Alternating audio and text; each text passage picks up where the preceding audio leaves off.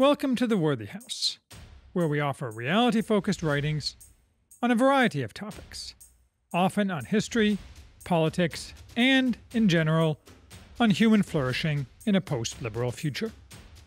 I am Charles, the maximum leader of the Worthy House. And today we are reviewing I See Satan Fall Like Lightning by René Girard. It has long been fashionable to regard Christianity as myth, no different in substance than many other ancient myths. Sometimes this is done to glibly dismiss Christ's message.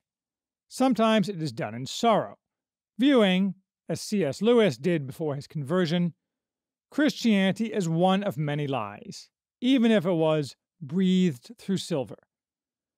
René Girard entirely rejects this idea, offering an anthropological rather than spiritual argument for Christianity being a true myth, and for the complete uniqueness of Christianity, as well as for its centrality to the human story. Girard's appeal is that his framework explains the core of all human societies, and thus explains, at any moment, the present. Therefore, though he died in 2015, Girard says much about America in 2021. Girard was a devout Roman Catholic, a Frenchman who spent much of his academic career in the United States. He has gotten some extra attention from the fact that he taught Peter Thiel, who became a big admirer of Girard and who gave a eulogy at his funeral. Girard first published his theory of mimetic contagion in 1978 in Things Hidden Since the Foundation of the World. I was going to read that book, but was encouraged to start with a more recent, and much shorter, I See Satan Fall Like Lightning. So here I started, although I glanced at Things Hidden from time to time, as well as at several other books Girard wrote. This edition of I See Satan Fall contains an excellent foreword by James G. Williams, summarizing the basics of Girard's thought on mimetic contagion, making it doubly a good place for a novice to start. Girard begins by announcing his intent to explore and highlight, rather than minimize as most devout people do, the similarities and parallels between the gospel and pagan myths, and for good measure, his intention to dismantle Friedrich Nietzsche. He then outlines his theory of mimetic contagion, using as his frame the 10th commandment, "You shall not covet."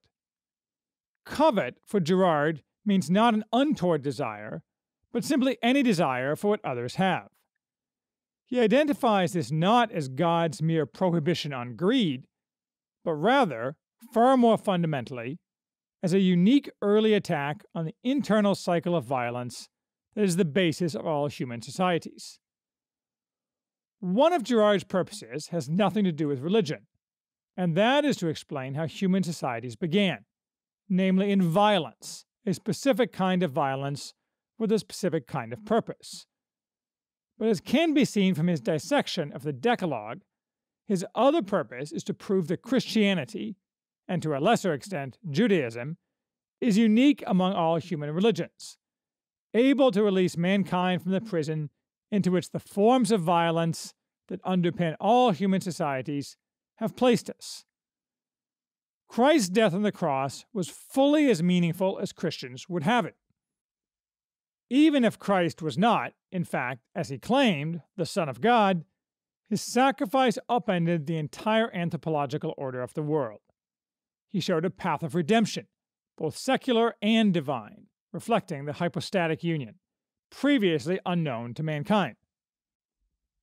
Violence in human societies arises because we desire what our neighbor has, because our neighbor desiring it makes it desirable in our eyes. Our neighbor is the model for our desires. This is what I call mimetic desire. That is to say, despite our own perception that our desires are internally generated, in most instances they arise by imitation.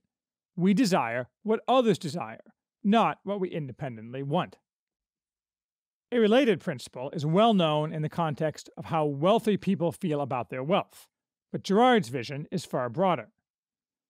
My neighbor, however, by his possession of what I desire, thwarts my desire, At the same time, my desire, in a reflection of my own actions, perceived by my neighbor, intensifies my neighbor's desire for what he already has.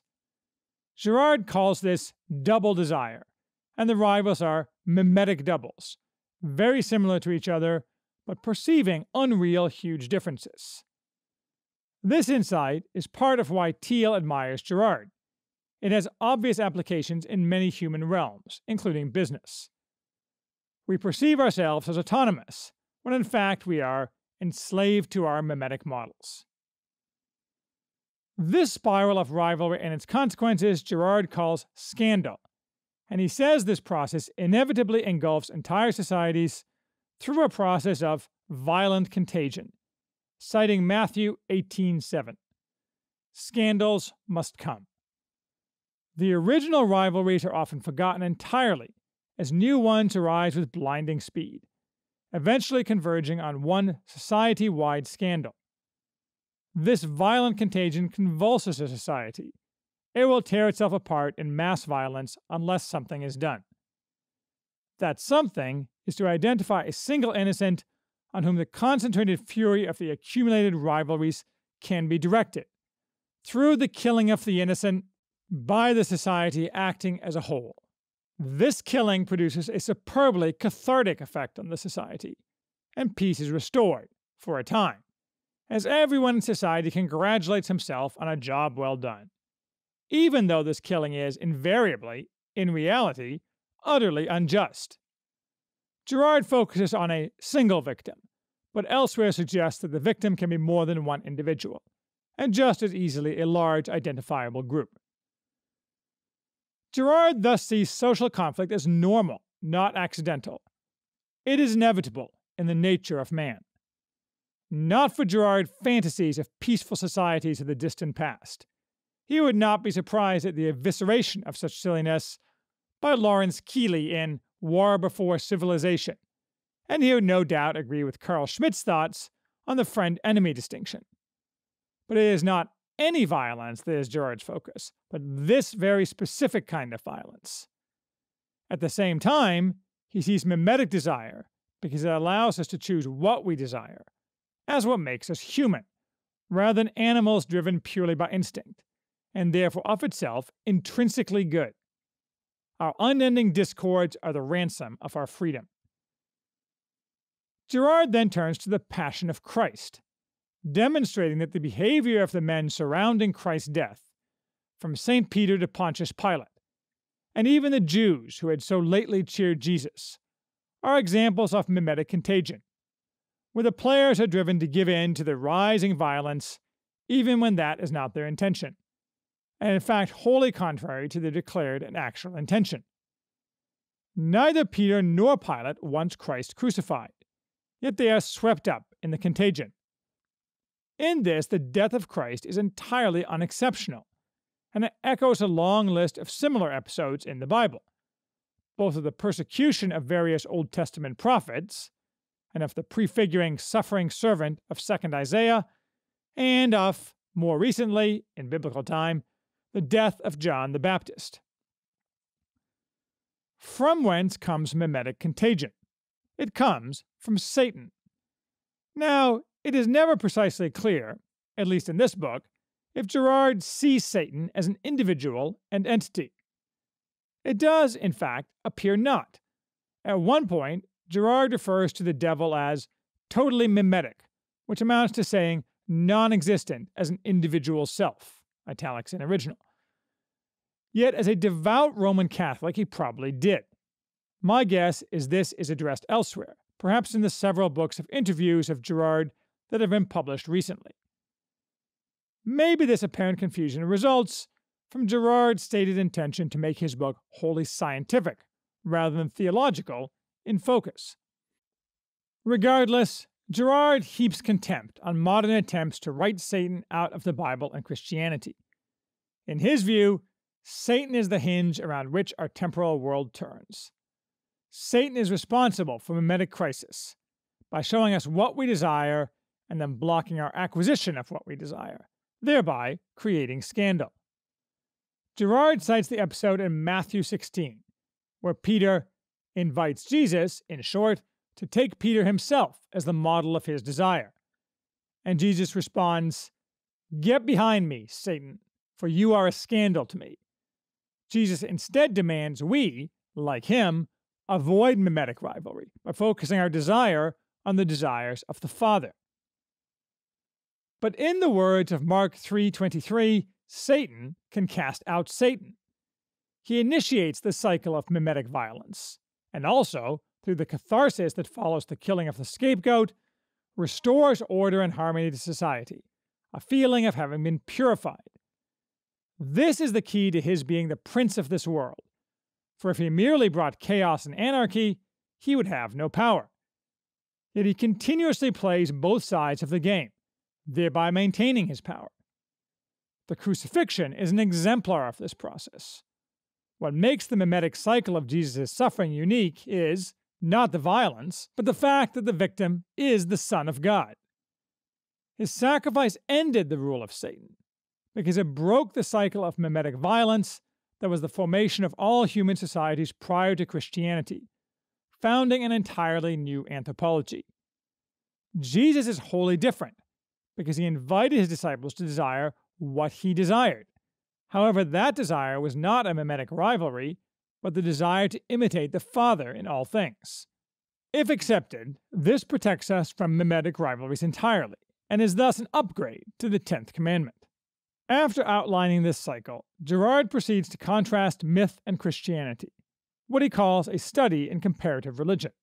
He does this by analyzing the hagiographical Life of Apollonius by Philostratus, a militant pagan. Apollonius was a wonder-working guru of the 1st century AD, a great favorite of shallow-thinking new atheists, such as Matthew Ridley in his execrable The Evolution of Everything, who think that the parallels to Christ in the supposed life of Apollonius disprove the existence of Christ. Girard discusses at length how Apollonius ended a plague in Ephesus by egging on the pagan Ephesians to stone to death a crippled beggar, overcoming their hesitation by enticing them to throw the first stone, whereupon the dead beggar was revealed to have been a demon, and the plague ended with the intervention of the god Heracles. Girard believes this was a real episode, though certainly no demon was revealed and no god intervened. But the plague, one not of disease but scandal resulting from mimetic rivalries engulfing the city, was still by this blood sacrifice cured. Moreover, contrasting Christ's diffusing of the proposed stoning of the woman caught in adultery, John 8, Girard notes that even the process of killing itself is the result of mimetic contagion. It is difficult to get the stoning started, but once it begins, it becomes unstoppable. From this jumping-off place, Girard moves backward to earlier myths, such as those of Oedipus and those surrounding the cult of Dionysus. Girard interprets various founding myths that involve a murder, followed by the divinization of the object of the murder, often in a form of resurrection, as evidence of the universal pattern of mimetic contagion resulting in a crisis existentially tearing at the social fabric, and its cure through the single victim mechanism. His book, The Scapegoat, analyzes many more examples. Through this mechanism, false gods are often created, because it seems divine how the victim can bring society together, and these new gods underpin the creation of human society. This is the founding murder. The story of Cain and Abel is one, as is that of Romulus and Remus. Girard takes these myths as representative of multiple cycles of mimetic violence surrounding the formation of societies and ensuring their stability. Religion forms the core of every social system. It is essential to humanity, not a parasite upon the real mechanisms of societal formation. Girard has no truck with theories of social contract, and no doubt thinks equally little of other theories of societal formation, such as Francis Fukuyama's. Turning back to Christianity, Girard analyzes passages from the New Testament that suggest the Gospel writers recognized, for the first time in human history, the powers and principalities, that is, Satan, as complicit in this process of societal formation. A key point of Girard is that gospel passages that seem opaque or obvious are often nothing of the sort, but rather encapsulate enormous insights we typically miss. His book is filled with passages from both the Old and New Testaments that could be seen as banal, but into which Girard breathes life. The passages Girard cites are often read as superstitious or magical thinking, but he rather interprets them as deeply insightful into human nature and conduct, and what is more, aware of how Jesus, true man and true God, upended this age-old human mechanism. It is to this last point that Girard devotes the final third of his book. He directly attacks the view that the Gospels are just another myth. Anti-Christian apologists have long tried to show that the Gospels differ only in the particulars of myth. The broad themes are just the same as all other myths. In a jiu-jitsu move, however, Girard entirely agrees with these critics. The Gospels are substantially identical in their form to other myths, because both the myths and the Gospel are part of a larger essential truth, that of the cycle of mimetic violence. The difference of the Gospels is that Christ completely inverts, and thereby utterly destroys, the universal pattern that existed before his sacrifice. To demonstrate this, Girard steps back to the story of Joseph, comparing it to the story of Oedipus. There are a great many broad similarities, but the crucial difference in which the ancient Jews prefigured Christ is that Oedipus was guilty of the crimes for which he was punished, and Joseph innocent. In the Bible, the guilty are the accusers, that is, Satan. In the Greek myth, the righteous are the accusers. In other words, the Bible, both Old and New Testament, is unique because it, even before Christ, attacks the standard mythic narrative. The story of Joseph is a refusal of the religious illusions of paganism. Similarly, the Psalms are the first texts in human history to allow those who had simply become silent victims in the world of myth to voice their complaint as hysterical crowds besiege them. And Job not only resists totalitarian contagion, but wrests the deity out of the process of persecution to envision him as the god of victims, not of persecutors. No one and no tradition before the Bible were capable of calling into question the guilt of victims whom their communities unanimously condemned. Judaism was the first religion to reject the mimetic contagion and the divinization of victims. So what then of Christianity, which does indeed divinize the victim? It merely appears to follow the form of myth, but in fact is a complete inversion of myth. Girard here explicitly rejects Marcionism, the ancient heresy that the God of the Old Testament is a mere demiurge and entirely distinct from the God of the New Testament. Rather, the Old and New Testaments are not in any way in contradiction. Not only is Christ innocent, as Joseph was, but there is no violent unanimity in the community as to his death. Though due to the process of mimetic contagion, unanimity is near complete at the moment of the Passion, and thus Christ's death does not bring harmony. It brings not peace, but a sword. The Gospel therefore reveals truths hidden since the foundation of the world, a crucial anthropological reality. The Gospels reveal everything that human beings need to understand their moral responsibility with regard to the whole spectrum of violence in human history and to all the false religions. In fact, Christ himself repeatedly cites passages from the Psalms revealing this reality, further showing the continuity of the Old and New Testaments. By the cross, mankind escapes Satan, and thus the Eastern Orthodox view, largely disappeared in the West, that Christ by his sacrifice on the cross duped Satan to his irretrievable detriment, contains great insight and truth. Although, Girard notes, it is perhaps less trick than simply the inability of the prince of this world to understand the divine love. Christ thereby subverts mimetic contagion, releases us from its hold, and redeems mankind. Not that mankind often takes the opportunity to accept the redemption that Christ offers. Yes, Christianity has spread widely, and mimetic contagion is no longer the core of societies, or at least of Christian societies. though the entire world is influenced to a greater or lesser degree by the cross. We still scapegoat, but we are ashamed of it and try to hide our participation in any mimetic contagion in which we become involved. We accuse others of scapegoating in order to criticize them, in particular to stigmatize perceived discrimination. This leads to the modern phenomenon of victimology. Our society is the most preoccupied with victims of any that ever was. Yet we often tell ourselves that we are inadequately compassionate and we must do more. What is this? Merely another instance of mimetic contagion. The victims most interesting to us are always those who allow us to condemn our neighbors, and our neighbors do the same. They always think first about victims for whom they hold us responsible. Nonetheless, Girard describes the modern concern with human rights to a formerly unthinkable effort to control uncontrollable processes of mimetic snowballing.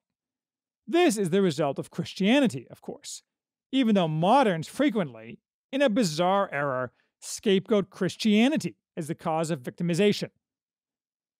Finally, and crucially, Girard examines modern trends of thought that reject Christianity's view of the victim as innocent and attempt to reintroduce the pagan view of the victim as the justified target of mimetic violence, justified both by his supposed actual crime and by the benefit to society that results, both cathartically and instrumentally, from his death.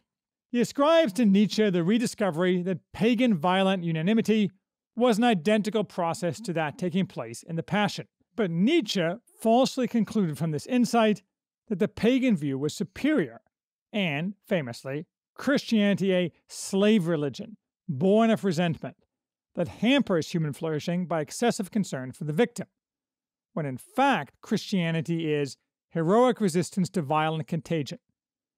Nietzsche exalts Dionysus over Christ. This is a regression, not an advance. Here, and really only here in the book, Girard enters choppy waters. He makes several claims that either make little sense or have been disproved. In the first category, he ascribes to the concern for victims colonial conquests, abuses of power, the murderous wars of the 20th century, the pillage of the planet, etc. It is unclear how such a causal mechanism would work, and he does not explain. In the second category, he denies that the West is decadent or spiritually aging.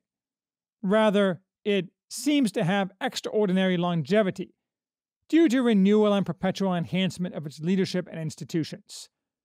No comment is necessary, although this book was published in 1999, so Girard's apparent optimism is more understandable. Regardless, Girard did foresee the logical consequence of excessive focus on victimization. The current process of spiritual demagoguery and rhetorical overkill has transformed the concern for victims into a totalitarian command and a permanent inquisition. The fact that our world has become solidly anti-Christian, at least among its elites, does not prevent the concern for victims from flourishing. Just the opposite. We are living through a caricatural ultra-Christianity that tries to escape from the Judeo-Christian orbit by radicalizing the concern for victims in an anti-Christian manner. Yet at the same time, Nietzschean influence rises, in part because Christianity is made the common scapegoat. Those on the right can see the Nietzschean strain rising in reaction to the left's advances, most notably recently in the work of Bronze Age pervert. Girard would not be a BAP fan. But this rising Nietzschean influence is not the real threat. Those ideologies that reject the concern for victims, especially National Socialism, never got much traction. The real threat, the most powerful anti-Christian movement, is the one that takes over and radicalizes the concern for victims in order to paganize it, which presents itself as the liberator of humanity in place of Christ, but is actually a mimetic rival of Christ. This ideology has brought back Satan because it both creates mimetic contagion by borrowing the language of victims and offers the age-old solution to contagion, violence against the innocent who are seen to oppose social justice.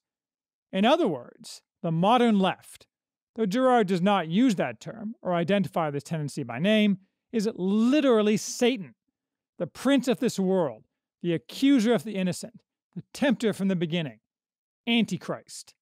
Yet Antichrist is not an entity, but something banal and prosaic, by which Girard means not inefficacious at creating evil, but something existing since the foundation of the world. The Antichrist boasts of bringing to human beings the peace and tolerance that Christianity promised, but has failed to deliver. Actually, what the radicalization of contemporary victimology produces is a return to all sorts of pagan practices: abortion, euthanasia, sexual undifferentiation, Roman circus games galore, but without real victims, etc. Neo-paganism locates happiness in the unlimited satisfaction of desires, which means the suppression of all prohibitions. This is not surprising. Christ did not imprison Satan when he defeated him. He fell like lightning, and he fell to earth, where he will not remain inactive. Yes, Christ showed us how to resist him, but we have, more often than not, failed. The katechon, the power that holds back the Antichrist, St. Paul mentions in 2 Thessalonians, and a key focus of Carl Schmitt, only holds back Satan in part. Christianity can redeem the whole history of man through the power of the Holy Spirit, the Paraclete, whose name in Greek, parakletos, means defender of the accused. But we must choose, for God gave us free will, and our record is not good. Girard does not say what must be done, but it is obvious.